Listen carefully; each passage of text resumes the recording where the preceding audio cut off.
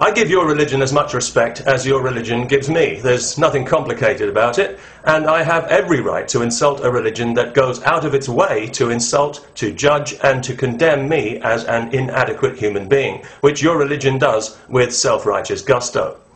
When it comes to insults, your religion started this, not me. If your religion kept its big mouth shut, so would I. But given that it doesn't, and given the enormous harm that your religion has done in this world, I'd say that I have not only a right, but a duty to insult it, as does every rational thinking person on this planet. In fact, I think it should be compulsory for everyone to insult your religion every day. No, not every day, 5 times every day.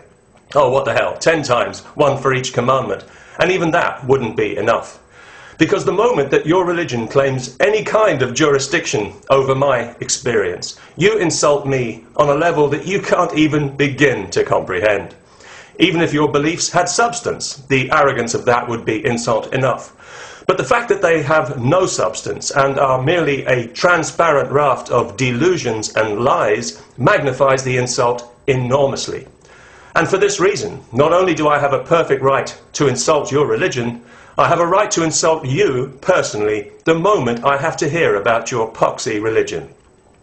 The moment you offer me any kind of scripture-based opinion about what I should believe or the values I should hold, or especially the morals I should exhibit, then you can expect to be graphically and comprehensively insulted for your trouble, and I sincerely hope it hurts your feelings, harms your emotional well-being, and damages your self-image to the extent that you have to go and lie down for 10 minutes before you can even pray. If I'm not allowed to express my sincerely held belief that your religion is a crock of dangerous, evil, dehumanizing, superstitious garbage, then it seems to me that I don't have religious freedom, but you do.